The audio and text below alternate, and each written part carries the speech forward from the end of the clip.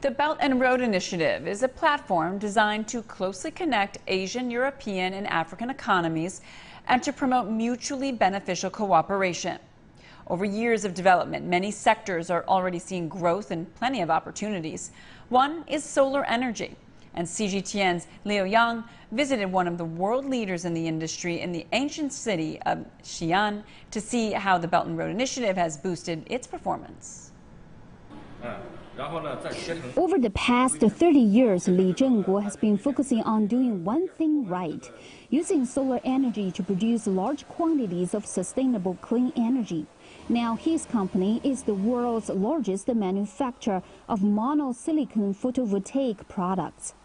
His company has even built production bases in Malaysia and India and is offering efficient monosilicon products and services for customers around the world.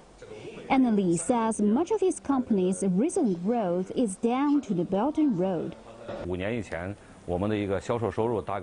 Over the past 5 years, through the Belt and Road Initiative, our company has developed very well. 5 years ago, our sales revenue was about 2 to 3 billion yuan. Now we have reached more than 16 billion yuan, while the net profit has climbed to over 3 billion yuan. We're amazed that this initiative have achieved a lot. Based on the number we saw, right now the international trade between China and the Belt and Road countries is about 10 trillion US dollar, and it was a more than 17% of increase year by year for the year 2017. And also, I think it's very much become a public good on the global scale.